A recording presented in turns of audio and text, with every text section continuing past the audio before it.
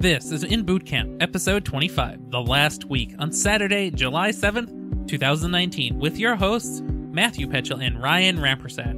You can find the show notes for this episode at thenexus.tv/IB25. Hey. Hey, how's it going? It's going well. How about you?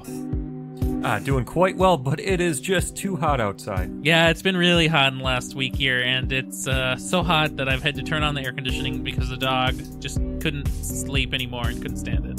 Is that how you justify it? It's all for your dog? Yeah, it's all for the dog. That's how I justify it. Yeah, well, makes sense. You're not thinking of yourself. You're thinking of your cute, precious, adorable dog. Yep, that's right. How is your class going? Pretty good. We have 2 class periods left, and we're completely done. Wow, I mean, that seems like it's gone so fast. Where has time gone? I don't know. Now that it's kind of 2 class periods left, and I just have a few days to get this last project together, I really do feel like the time is just gone. Yeah. So, speaking of that final group project, how is your final group project going? Well, it's now a solo act, and by solo act, I mean it's your act. I've been bugging you like crazy for help these last couple of days, chasing bugs and stringing everything together. I know we talked about it in previous examples, but when I have to do something new, it kind of all breaks, and I am very, very bad about troubleshooting. Over the past week or so, you've had various error messages come up on different parts of your project, and usually the solution is to just read what the error message is and then think about what you've just done and kind of work in reverse from there. And that's a skill that you learn over time, right? I mean, you don't know how to do it until you've kind of done it a few times, and then you'll just do it naturally. So, in my defense, it does often say, like, in line 642 of something I've never wrote in something, it caught an undefined. And it doesn't always spew back exactly what file had the undefined. That is a totally valid complaint, and that is certainly a fundamental skill that you build, which is sorting through print stacks and tracebacks of various frameworks and error messages. So I need more practice. In Spring, in particular, the stack traces that you can get printed out can be 1,000 lines long, and it's just madness. Wow. Yeah, that's crazy. But you really don't have to worry about it. So, like, if it says anything that looks like you didn't write it, just ignore it. Like, just pretend it's not there. So let's talk about the project. So you've been working on it for about 3 or 4 weeks now, right? Full time, we've been working on it about 2 weeks. But okay. The project was announced 3 weeks ago, and we didn't really have an idea super formulated yet, and figuring out what our vision was. And so by now, 3 weeks later, you should, I would expect, to sort of having a working prototype. Maybe it's not hosted externally yet or anything. Maybe it's not attached to the domain, but I would expect everybody to be able to run it locally in complete unison. No, I don't know why you'd think that. Oh, I mean, 3 weeks seems like a good enough time period for 4 people on a team to have kind of work together to sort of formulate, a small but runnable project, in various form factors, like here's Mongo or here's MySQL, and here's a React app, and here's an Express API app. Well, I do have one piece of uplifting news. 75% of our group members have actually cloned the repo at least once. Okay, that's uplifting, I suppose. Yeah. No, we still have a group member that hasn't even cloned the repo. That's pretty bad. Or pushed anything, or looked at anything, looked at code, asked what to do, just complete disconnect. Yeah. So let's talk about some of your team member contributions. One person did a whole bunch of back-end and, Express stuff for a system that doesn't use React Router or any kind of Reactness. So in other words, nothing. That contribution was making Express routes for HTML pages and not relying on React Router with the Create React app as the front-end UI. Also made a schema for SQL, and I didn't actually use it. I forced them to use Mongo. Also, hilarious thing, so we had a group meeting today, and nobody has figured out that I switched over to Mongo. I mean, is it in master? I did not push it to master, Well, that's but why I they told them didn't all to figure it look out. at my own. I told them all to look in the better branch. Well, I understand, but like, if it's not even in developer master, like, it's not real yet. Ethical question for you: would you ever move broken code into master? No. Yeah, so that's why leaving it all in this better branch. It's better than the bad branch it was working on earlier. But I would also never make major changes like that without having migrated smoothly. So you make one major change, you commit it to master, you make one major change. Your project should never not be working. Yeah, I did break it, and that's why it's not in master. It's gonna stay out of master till it's all figured. Mm-hmm. But I thought it'd be bad. Like, I always think of master as, something that should always run. It should always run. But that's why you've done too much. Like, you should have incrementally changed master into the form that you needed it to be in. Yeah. But that's okay. What other contributions have your team worked on and committed? Oh, I got a very nice link to a really nice blog. You got a link to a blog? Yeah, about email verification. It was a very nice blog post about how to use React and this node mailer to send an email from a Gmail account that... Whoa, wait a second. Last episode, you told me all about setting up this mail server. What are you talking about Gmail for? I surrender. I do not get it. I misfollowed the guide, and so I'm not just the developer, I am also the team manager somehow. And I decided that it was a feature that it's not critical to the app. It's not our big thing's not whether or not you verify an email or get an email thing. It's like extra fluff, and we wasted enough time on it. So I just used this node mailer we made a new Gmail account, used node mailer. Everyone's got the password for it, and that's how we verify people's emails now. I see. That was a good choice, considering how much work it is indeed to set up a mail server. It's almost as if somebody told you all about how difficult it would be to set up a mail server many weeks ago. Yes, but now I have had the fun of trying it. Yes, I agree, and that is a very valuable experience.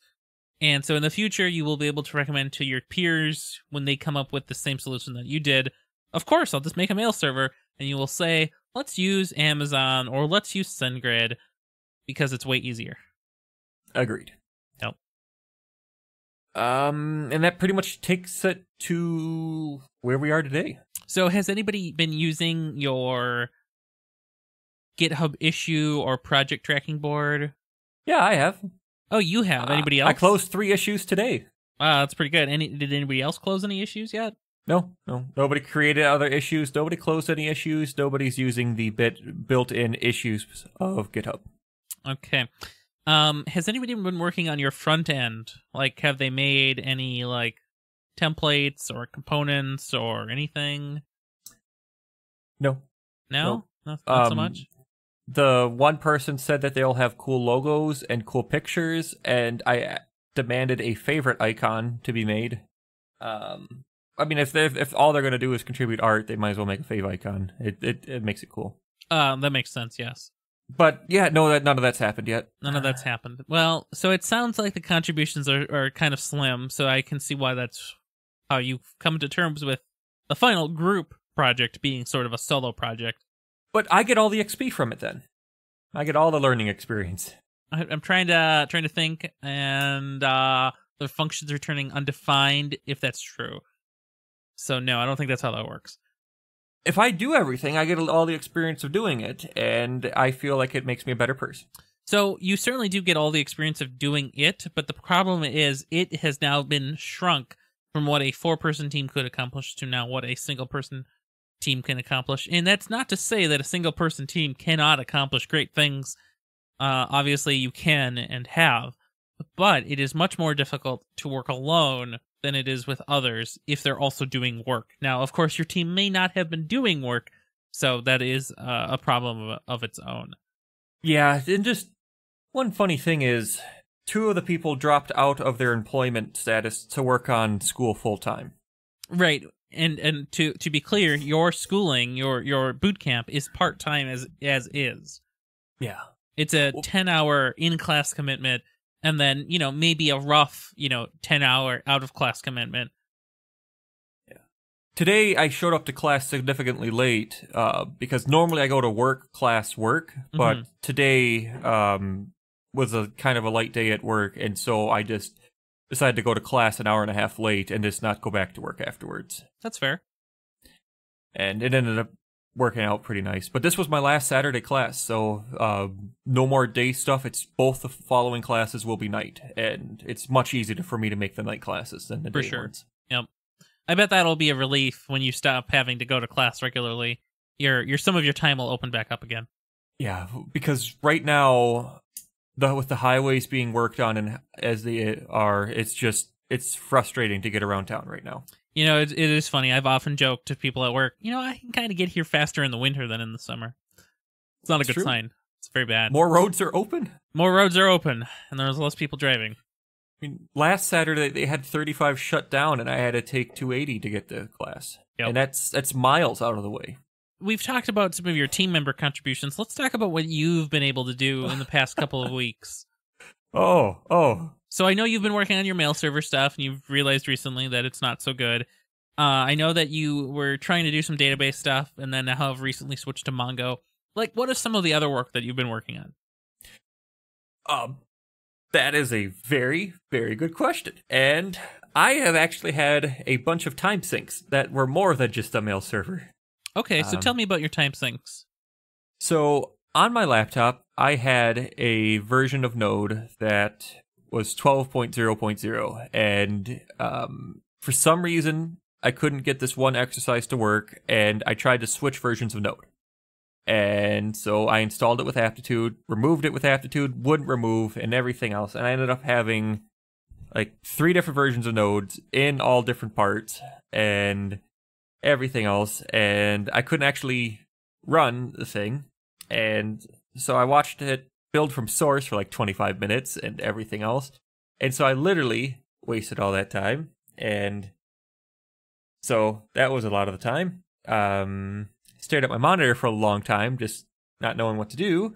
So between all of the breaking stuff, my environment failing because I'm an idiot, and all that, all I managed to do was, right now, all you can do in Mongo is create a new event, say who made it, give the location as a street address and everything else, and sort by just ID. So I'm trying to add functionality right now for searching by category. Cool. So there's some progress. Yeah. On Thursday, even right now, I have a working front end to show. What I need to do tonight is to add the sign-in page. So remember how I told you how cool it was that we got that email verification thing working? Yeah. So we have our own little Gmail and everything else to verify the email after you've created an account, and right now there is no account to sign in. So let's talk kind of a weird order. Let's talk about the strategy for kind of going forward to doing your presentation, right? So you have to do a presentation in your group, right? Tyler said he'd make a slideshow for us. Ah, yes, the legendary slideshow.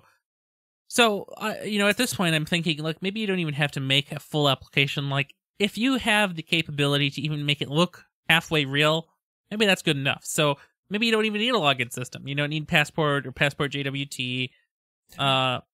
Once you just hit sign in, oh, look, it just happens to work.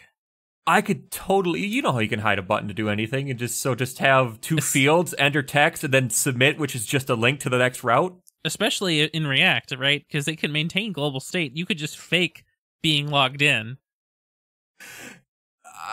That would, that's hilarious, but it would save time. It not only would it save time, it would also be a good exercise in smoke and mirrors and being able to articulate functionality that just didn't have time to get developed, which is a skill that you do need to have, especially in a professional development setting. Yeah, because you're telling me that when you're a consultant, sometimes people want something just to, kind of like a feasibility study, just to see if it's possible and that, and you're not even trying to make something that's going to last. You just need something to show for one meeting. You're literally working a week for just one quick meeting demo. And then they'll decide whether or not they want to put in all the money on making a real one. Exactly. And so that kind of product is like a prototype, or it may be, as you call it, a feasibility study, but we don't ever call it that. That's crazy talk. A lot of the time, we will make those kind of investments where we intentionally write code to throw away because it's simply easier to mock something up locally than it is to put something complex together on the back end. Yeah. Yeah. That makes sense. Yeah. Plenty of time. It's not until Thursday, and today is Saturday. I have hours and hours and hours to get this done. Plenty of time.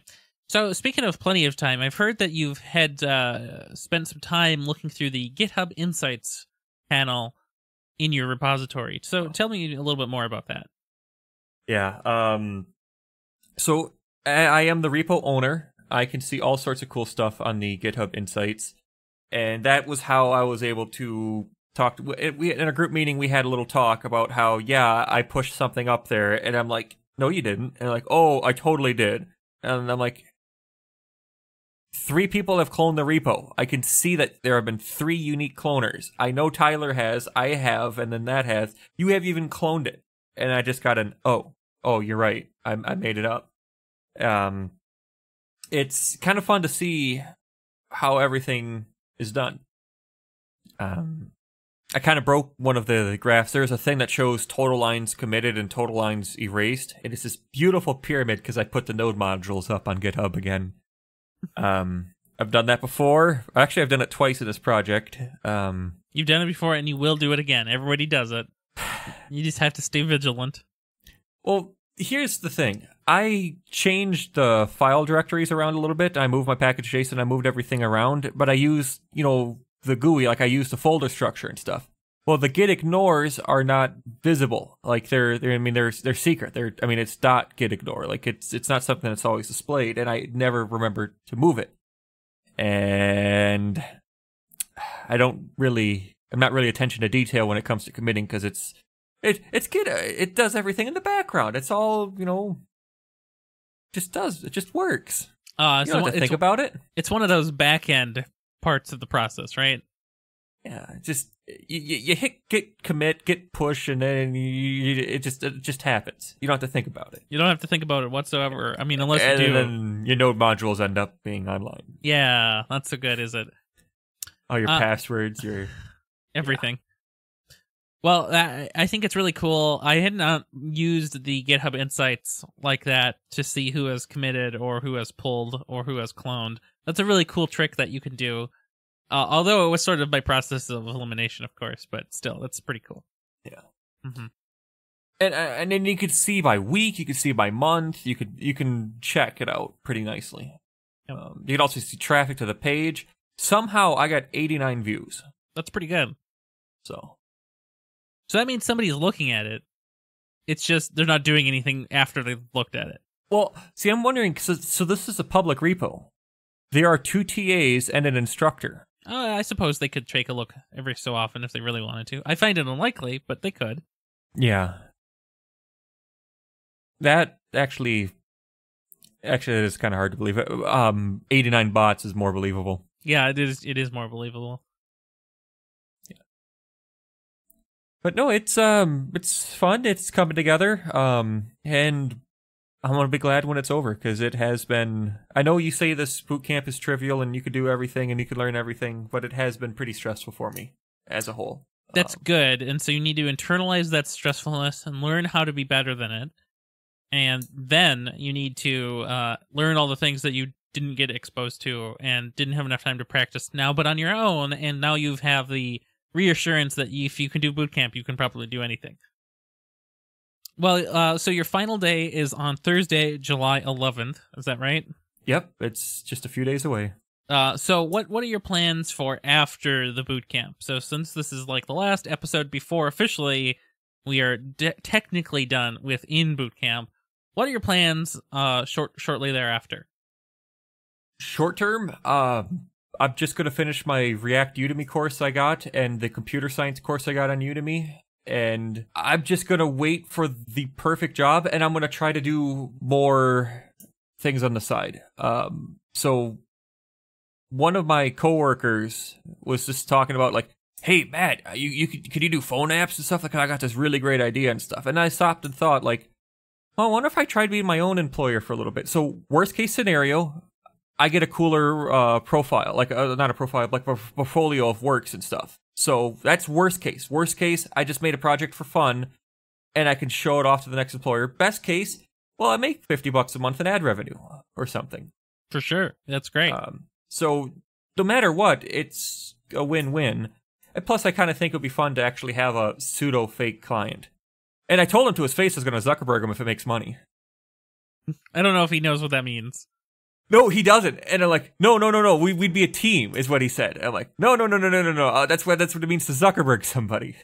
And then he's like, no. Like, we'd share. And I just repeat myself twice. And just the same thing. Like, no, I would Zuckerberg you. That's beautiful. I hope that doesn't happen. So I would say that it's very difficult to do independent freelance when you're so early on and you have so little experience. But I do encourage you to continue doing stuff on your own, especially practicing writing code on your own. And what I would say in what you've experienced during your group project is there's so many things that you don't know how to do, especially when you compound all of the things that you don't know how to do. What I suggest is focusing on one thing you don't know how to do and is specifically achieving only that thing. Everything else can be ignored, but you have to be able to do individual tasks successfully. Okay, so can we talk about this a little bit? So let's say I want to do a login system. Like, would you break it down to like just like the front end part, just the... Make a project so that the only thing you're doing is login. So, so let's say you're just doing an Express login. So like no React involved. So you're simply doing an Express app with Passport. You have handlebars to render some HTML pages with a login form. You click login, it redirects you to wherever, and now you can see the inside of the app that just says, hello, you're logged in. You can click log out, which kicks you out. And if you try to go back to the old logged in route, it would kick you back out because you're not logged in anymore. Doing one small constrained example so that you get the experience for that. And then add something more complicated. Do JWT auth with Passport, and then link that up to React. Incremental progress where you're individualizing each task is really good for learning this kind of stuff. Okay, so let's say I know how to do all this. When you're working in the real world as a big pants developer, is this how you start projects? Like, do you just do one thing at a time, or you just kind of... If I don't know how to do it, that's what I do. Okay. Something that I often tell our junior engineers and all of our engineers really is, hey, if something's not working, cool, that's fine. Don't worry about it. Here's what to do. Go make another starter project, whether that be Spring Boot Initializer or another Create React app or another Express generator, whatever the case might be. Just go make another one and try doing it there. Do just the feature that you're working on. Just try to do it in isolation. If it works there, we can port it over to the real app. No problem. That's a great idea. And the reason for doing that kind of thing is complexity can be overwhelming. You can get hung up, as you found out.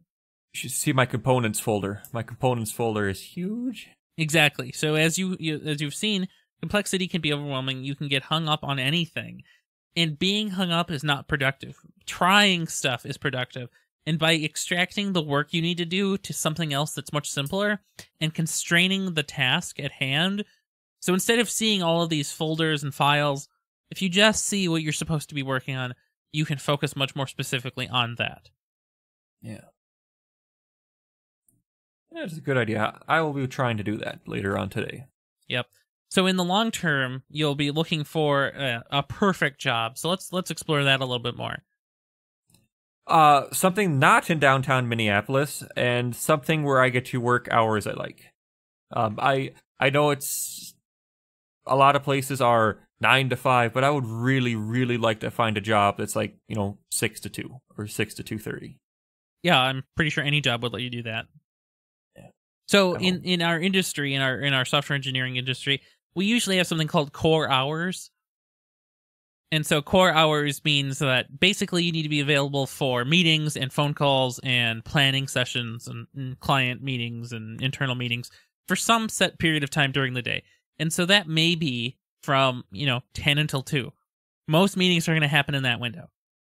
Whatever you do on the outside of that is usually irrelevant. Being in the metro area, I'm sure you know what happens during rush hour. And if you get to, if you have to be there at 6 and you leave at 5:30 in the morning, no traffic. If you leave at 2:30, traffic's kind of bad, but not intolerable. So I often leave at 3 p.m. just so that I don't have to spend an hour and a half in traffic, and nobody minds. It's fine. Yeah. It just means when I get home, I just end up working for a couple more hours, and it's not a big deal. Now, how many hours a week do you normally work? 40 hours a week. Okay. And then do you count the stuff at home? Yeah. Okay. That's always cool. And the dog counts all the time I spend with it. I'm sure your pup appreciates that. And that you leave the AC on for it. Yes, exactly. So this has been a good episode. Where can we find you on the internet? Oh, you can find me at MatthewPetro.com, and you can also find me on the People's tabs of thenexus.tv. Excellent. And of course, you can find me just about everywhere, but especially on the Twitter at RyanMar, and of course on my website, RyanRampersad.com. And you can find us on our subreddit at reddit.com/r/thenexus, where you can leave us a comment, or if you're interested in boot camps, you can talk to us about boot camps like Lambda School. And of course, you can support us on Patreon at patreon.com/thenexustv. Have a good one. Have a good one. The Nexus The Nexus TV. podcasts From the Technological Convergence.